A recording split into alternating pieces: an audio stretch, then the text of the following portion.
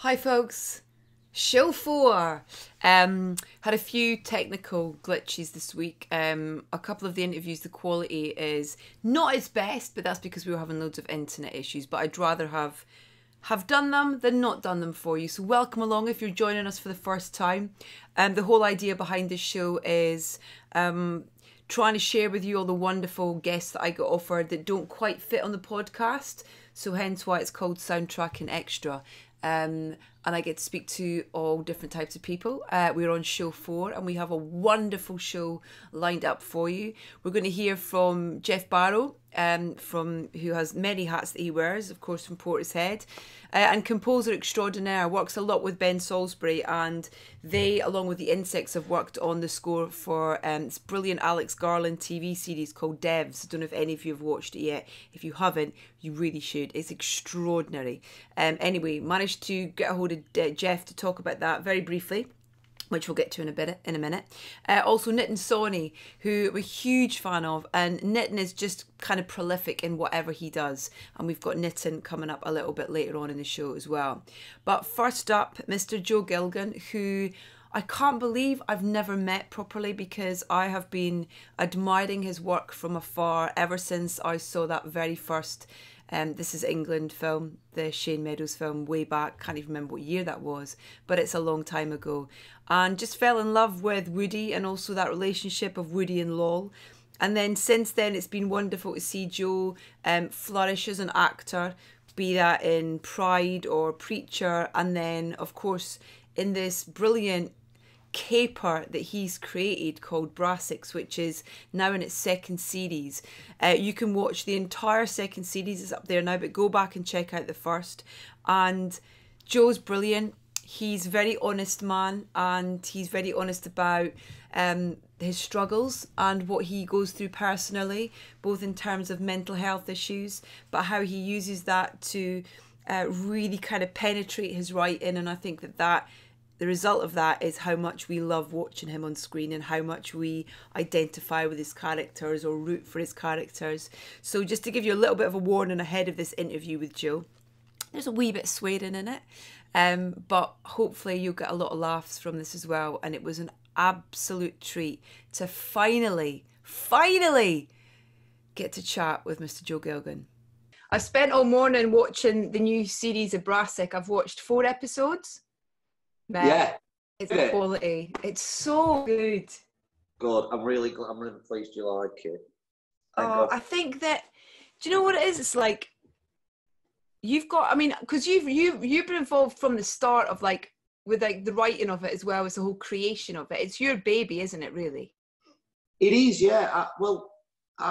It's been there's been a lot of ideas about percolating for quite a long time. Yeah. And I've always I've got to be careful here, because you don't want to come across arrogant, but I've always enjoyed coming up with creative ideas for TV and film. And I felt like, because I'm dyslexic and because I look and sound the way I do, I think the way I've chosen to come across, I'm just constantly trying to entertain. So I think for many years I've been like a construct of what I think people might want to see. And as I get older, I've gone like, hang on a minute, fucking hell, you don't have to do that at all. And so long story short, I met Dominic West on Pride. Me and Dom West sort of ended up being mates, and he introduced me to David Livingston, who was the producer of Pride, and I told him a couple of stories. He told me to go away and get something down on paper, but I'm dyslexic, I'm just fucking useless. Like, my friend gave me an hand quill, and we made this, we didn't know what we were doing, wrote like a hybrid book. Now, what I've not mentioned is I was going through a fucking breakdown. Anyway, so I was in a bad way. And when they told me to go away and get something on page, I remember thinking, this is the only way I could remain in the industry. If this doesn't work, because I can't be an actor anymore, I'm terrified, I'm scared of everything. So yeah, it was like this last ditch in my head. I remember thinking, it's either this or you'll just never do anything again. When we took the book to David, he was like, this is just fucking horseshit. I don't know what to do with it. It's just this hybrid book of nonsense. But what we'd done whilst we were writing this book is we accidentally taught ourselves this. We created the whole fucking thing. The famous spy. 6 of us, Jim. What a famous 6 then? You need to get him back robbing again. It's only 10k by Friday. By Friday. But I think we've established how long we've got. It's very seldom that there are things on telly now that make me laugh out loud.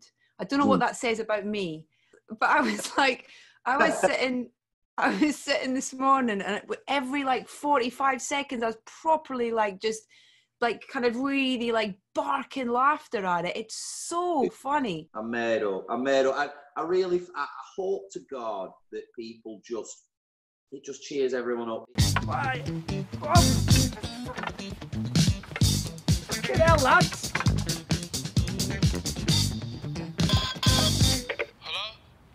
Hello? Hello? I'm here to see Chinese Dan. Who is it? Vincent O'Neill. It's really hard to describe, and that's a good thing, I think, because it encompasses so many brilliant things. Also, some brilliant little musical moments, like Tomo with the "I Want to Know What Love Is" in his pants. That's just genius. The start of episode 2 with your kind of big musical number is just amazing. That was terrible. Was it? Well, yeah, because it was so because I've got to fucking do it, and it's Danny's. I'm alive. Jesus Christ! Am I going to be able to do that? Because I'm going to feel ridiculous, aren't I? I don't dance. I'm not the guy. When you go out to a pub or a bar, and it's hitting that stage where everyone's smashed and having a dance, and I'm not him. I remember going is there any chance we can just fuck that up? No, come on, dude, you've got to do the dance. It's I really don't want to dance. Every one of them, you must dance. Come on, dude, you must dance. Don't be a bitch. So in the end, I had to. I remember when I first saw you in, This Is England, and you're instantly kind of drawn to Woody and to that character and going on that journey with him. And so much of that is down to how you brought him to life on screen and throughout all that. And I think that that's really true in so much of, what you've done in between that. You've been in Pride and Preacher and all that stuff. And and this in particular, I just think that, like I was saying about there being truth, I think that's about your portrayal and hearing the story. It feels like there is a lot of you in that character in a way. Obviously he's a fictional character, but we've been as honest as we can be, and I've laid myself as bare as is safe, I guess. Me and Danny and Livers, David Livingston, our producer, we talk a lot about. It was important that that Vinny was a really shit hero, and I feel like I've just crushed it. Oh my God! Is it flesh? Returned from the dead. It's Osama bin Laden. You all right? I've been in a weed bunker now for 3 months, pissing in bottles and that. Where were you shitting? Never mind where I've been shitting. I can't see out this eye, I've got gums that are constantly bleeding. I can't work out where I think I've got scabies. I've been fucking belling you up. Yeah, I know. I'm sorry, Vin. I've been snowed under. But I have been thinking about you. In fact, I was thinking about you last weekend. I was with this lady friend. We're having a picnic. Well, I'll say picnic, some brie and nibbles and cheeky little glass of Rioja. And... That's a picnic. Do you encourage improv on If you're going to jump off the script, it's got to be better. Otherwise, we'll pull them back onto it. We're all very honest with each other. If it's not working, then don't do that. Maybe do this instead, or just don't do anything at all. We do a lot of improvising. We always make time for it. And John Wright, who's one of our regular directors, I'm very fond of John. I love John. He's massive on improvisation, and he always saves a take where he just says, look, just fuck about it. Do whatever you want. We put that time aside because you just don't know, something brilliant might happen. Yeah. But yeah, we love improvising on the job, and this is the other thing, and I'm sure there's a lot of actors, directors and writers out there that would agree, is you can get on set and stuff just doesn't work. The thing that you wrote behind your desk doesn't work here in this whatever. Like, If you bring back the girl, that'll be the end of it. But if you don't, he'll hunt you down and find you, and I will kill you. All right, if you bring back the girl, Cardi. that'll be the end of it. But if you Talking about Boys, get licked. boys. Hold it. Dial the number. It's such a good show, mate. You've done a so great job. here for watching it and saying such lovely things. It makes my heart burst to know that you and Vicky are like keep in touch and stuff, because like Lol and Woody, I think were, you know, I think if for me in terms of like iconic partnerships on screen, for me they're just that was something really special that over the course of those. I just think we are Lol and Woody. Like on the phone, she was telling me that Shane wants to do it. He's like, I think it was on Shimmy's fucking podcast actually. He's got, yeah, I'm going to do another This Is England. So everyone's gone ape shit. Yeah. And she was like, we've got to do another one. I was like, no, I'm not doing it. I'm not. She was like, no, we've got to do it. I went, we've both got AIDS in it. Lol and Woody have got AIDS. Woody got AIDS from Lol because she's been playing around. Like, we just are the characters. We just are. Like, we no, Joe, no. Because I don't like working. Will there be another Brassic though? Will there be another Brassic? Yeah. Yeah, it's a nightmare. Yes. Yeah. Terrible night. We're victims of our own success. It's like a terrible nightmare. Like, we've got to do another one now. Brilliant. Brilliant. And now, do you know what though? Like, I've got to tell you, we have these creative meetings, and we have the best laugh in these meetings. Like, we really enjoy doing it. Like, it's fucking hard. There's a lot to do, but we love our jobs. We know how lucky we are to be doing what we're doing, all of us. It's a family from top to bottom. The fucking cleaners at the end, everyone involved. We all know each other, all love each other, and I think it's partly. I think the show's success is partly down to how well we all get on. I think it comes over, you know. Yeah. Listen, I'm going to let you go. It's been a bloody treat chatting to you. It really has. Thanks for being so bloody lovely about it. It's nice to finally meet you, mate. Yeah, you too. I hope we see each other soon. Not in another like 10 years or whatever. Joe, thank you, mate. Take care. Bye, darling. Bye. We're moving up a league here.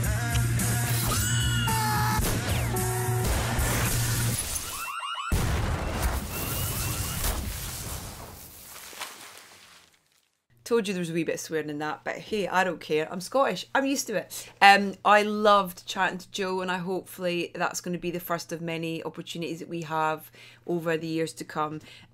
Genuinely, Brassic made me laugh so much. It made me laugh more than anything has in a very long time. And right now, I think we could do with a few laughs. So my encouragement to you is to go and check that out now, because it's bloody brilliant. Brassic's then available on Sky for you to check out now. Next up, Mr. Geoff Barrow has been a guest on the podcast quite a few times. He was a feature with Alex Garlands and his composing partner Ben Salisbury, and the three are back together with a little help from the Insects on this new BBC drama called Devs. Now, Geoff and his record company partner Reg are going to be guests on the podcast this weekend, which you can check out because they have a great record label called Invader Records. Oh, there's my phone going off. They have a great record label called Invader Records, which works on a lot of soundtracks, and so I really wanted Geoff and Reg to kind of take me back to the kind of start of the label and talk us through, you know, what they're doing now and how Geoff, as a writer as well as a label kind of partner, how he navigates that whole thing. So that's going to be the full-length feature episode of the podcast this week. But I managed to grab Geoff just briefly to talk to him about the brilliant score on Devs. I am I'm 5 episodes in now, and it's mind-blowing. It's so hard to describe to people as well, which is such a great thing. You know, it's like so rare you get the opportunity to go, have you watched this program Devs yet? And someone goes, what's it about? And you go, and the music is extraordinary in it because it plays so many parts and there's so many different kind of sounds in there as well. And you've obviously got history with working with Alex, you and Ben. But the thing that you do really well is kind of, you know, it's collaboration, I guess. And I know that Alex can push people hard, and I know that he's a perfectionist when it comes to everything that he does, sort of thing. But just in terms of the sound of the show, was it an easy thing to kind of, or what were the conversations that you had around how devs would sound? Both sonically and also in terms of that kind of sound, that marriage between the kind of production sound and score and stuff. Well, I mean, you know, we'd worked with Alex on Ex Machina and Annihilation. This is me and Ben, and it was it's an 8-episode TV show, and we'd also worked with the Bob and Tim, who are a Bristol composing duo, much like myself and Ben, but they've been doing it a lot longer, and they're really cool. They wrote a lot of Protection for Massive Attack, and they've got, you know, an awful lot of history and of good stuff, and they are friends. So basically, there was a couple of issues, personal issues with health, and some timing issues and stuff like that we just said, look, let's all work together on it. And that's what ended up happening. I did a few episodes, and then I went on tour, and it was an awful lot of work. I mean, you know, Alex does like to, if you write a cue for series 1, it no doubt within a week it's gone from episode 1 and it's been reversed and it's on episode 7, and he's there going, well, it works kind of sometimes.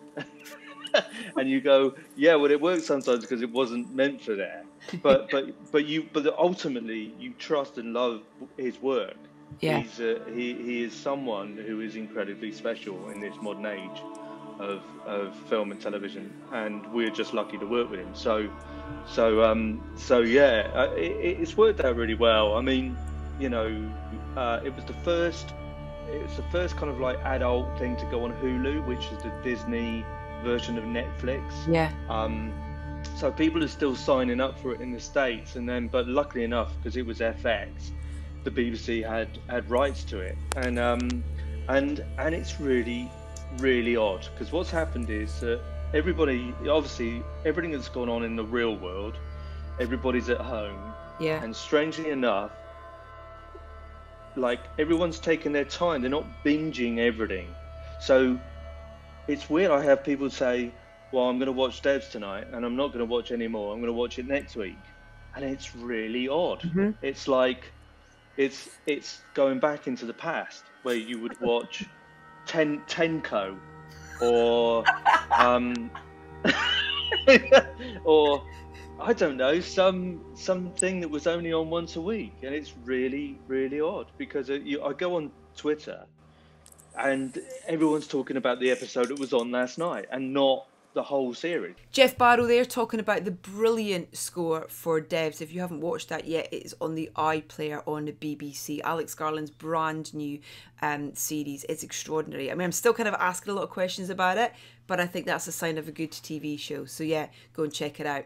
And finally, Mr. Nitin Sawhney for you today, who is a man I love spending time with, and the music that he's creating at the minute, which is as an artist, not as a composer, is so... I'm so glad that he's doing it right now, because it's an absolute breath of fresh air. He's got a brand new track out called You Are, which he has the vocals of Eva on this, and it's stunning. Absolutely stunning. We've got a new record coming in September which features this track and the previous, and also he's got loads of work on the way where he's composing for TV and film. Nitin's going to be next week's guest on the podcast, so you can hear a lot more of that interview on next week's podcast. But in the meantime, here's a bit of a catch up with me and Nitin Sawhney talking about this brilliant new music that he's writing. You are my religion, you are my land. You hold ambition within your hand. You are my journey, you are my ground, you are my silence,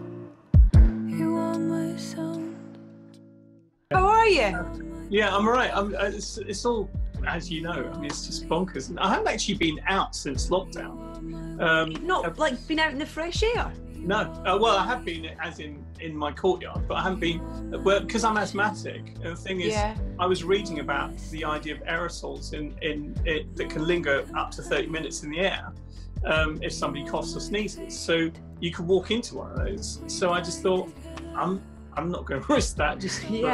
I mean, I moved the studio here to my house just before lockdown. So literally on the day of lockdown. So I turned around to Tina and Harry, who work with me, and I just said, we need to move the studio to my house. And I think they thought I was a bit crazy. and I said, no, I just got a feeling, and so we did. And literally, as we finished setting it up, they announced lockdown. I was like, oh, thank God for that then.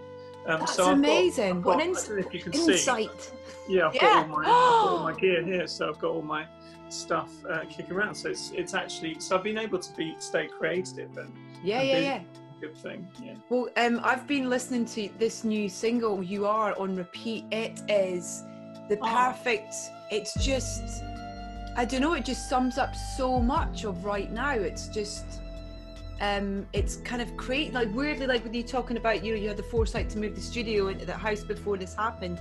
It's almost like this, you knew this was coming and you knew we would need this piece of music, because from the words to the melody to the subtleness of it and the kind of almost like the bareness of it, it's just, it's gorgeous. Congratulations. Well, thank you. I mean, it was a strange thing writing it, because when I wrote the lyrics first, I wrote it as a poem, and I was kind of like thinking about the idea of immigration and isolation, weirdly, and I was, and also the idea of people who have one companion.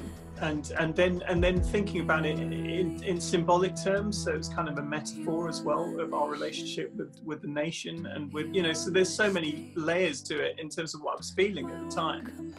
And then I just wrote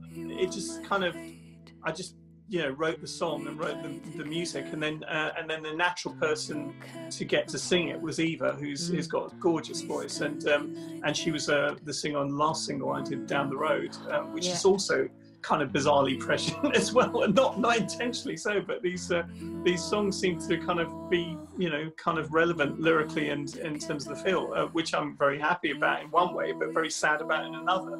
How long ago did you write the lyrics? I wrote the lyrics last year, and it was with all of the demonization. I mean, this next album, as I think you might know, is going to be called Immigrants, and so this is the second single that's from that, and that's coming out in September. And the thing is that I really wanted to respond to the constant demonization of immigrants, and if we're looking at the NHS right now and how many BAME workers have lost their lives protecting all of us, and it's kind of it's amazing when I think as well about my parents and how they were always thinking about other people. They never thought about themselves, and they came here to give a better life to their children, and I kind of think it's there's something very selfless about the immigrants in this country that is not a story that's told very often. It's really interesting because I kind of feel like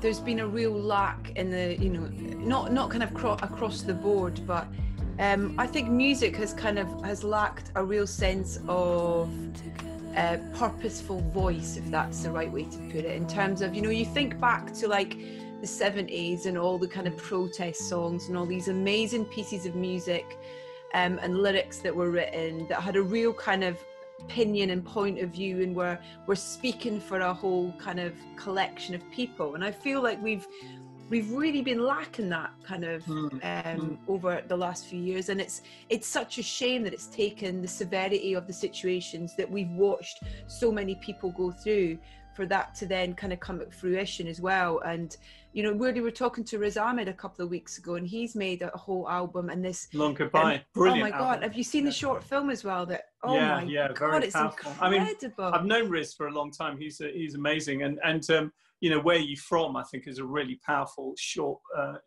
kind of poem, really. I mean, but at the same time, there's people like Kate Tempest as well. Absolutely, yeah. who That's felt, what I mean. the, There's been the kind of few who have kind of.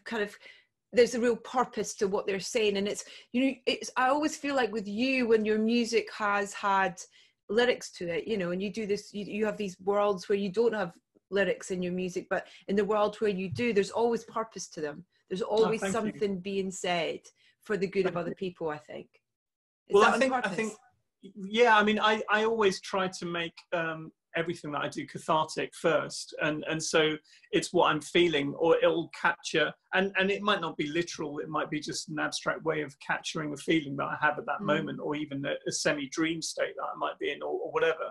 But it's kind of, I'm always trying to find, I mean, I think there's something about, when you're an artist, you're tapping into a zeitgeist all the time, and it's like, I think we have a symbiotic relationship with society, with everything that's around us, and strangely now, we're having that relationship through a world of isolation, and it's kind of that filter or that prism that we're kind of looking through to look out the world, and that kind of is such a strange feeling. So yeah, I mean, I'm kind of, especially when I'm talking about or thinking a lot about immigrants and the immigrant experience, it's kind of it's a weird thing to actually be so trapped and isolated and thinking about all of that.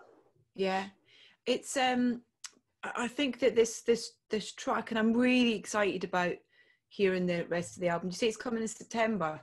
Yeah, I'm really enjoying working on it, and I've really enjoyed some of the collaborations. I'm kind of continuing to do that. How do you make a decision on who you're going to collaborate with? Yeah, that's a big one. I mean, it's kind of it's people that I quite often know or am friends with or find interesting. I mean, or have just tried something out, and then I'll think, oh, it'd be amazing to do something with them. I mean, and it might not be even a musician. It might be someone with spoken word, or it might be someone doing something totally different. Obviously working with dancers like Akram Khan, or working with film directors like Andy Serkis, or at the moment I'm talking to David Harewood about doing a little project together, which will be online, and we've known each other a long time, and so it's nice to actually kind of reconnect with some people as well, and try something unexpected. I mean, I like to do things that don't feel too predictable, so it feels like this is an opportunity to try out new ways of thinking. Well, I think one of the last times that I saw you in person was at the Roundhouse for the Jack Bruce gig that you were the music director for that, which was this amazing celebration of Jack's musical life, really, with his daughters were involved in it, and this amazing collection. Ginger Baker. Oh my God, I know. Yeah. Oh man, I know. I can't imagine that. For your love. Yeah. But that was a brilliant thing, and I think that's the thing that I love about you. And I was lucky enough that we got to spend a bit of time together when we did the Sky Guitar Star series, and you're this kind of, music is music for you. It's not about genre. It's not about a box. It's just about what you like and what kind of is emotional to you as well. Has it always been that way? Yeah, I think music was, I mean, luckily, I mean, I kind of grew up listening to so many different types of music, and we'd have kind of, I'd be listening to Led Zeppelin and the Doors next to Pandit G. Ravi Shankar, and next to some Cuban music and a flamenco guitarist. And my dad had a very eclectic record collection. He loved music. He just liked music from all around the world. And I'd sit there looking at the sleeve notes on the vinyl, and just reading through them over and over, and kind of really excited. And I would get excited by great album covers, and it was kind of like, I guess all of that felt like I kind of developed a taste for music and the possibilities of music and storytelling through music. Absolutely. A lot of the bands I really loved, and lots of artists I really loved, were people who could really tell great stories through their music, whether it might be through, and that's, goes for film composers obviously as well, and that's probably why I've ended up doing a lot of that work, is is because, you know, it's about what you can. It's about catharsis first and expression second, but it's always about narrative. Yeah. So I really enjoy that, and you know, I mean, there's a really weird narrative to how life has turned out for me in relation to that. I mean, you know, I've said before, I mean, Panditji Ravi Shankar, I was listening to all the time when I was 6 or 7 years old, and now, you know, just the other day there I was doing a collaboration in isolation with Anushka Shankar, his daughter, and we did that to you know, to celebrate the anniversary of Ravi Shankar, the 100th, the centenary. So that was a version of Fathers, yeah.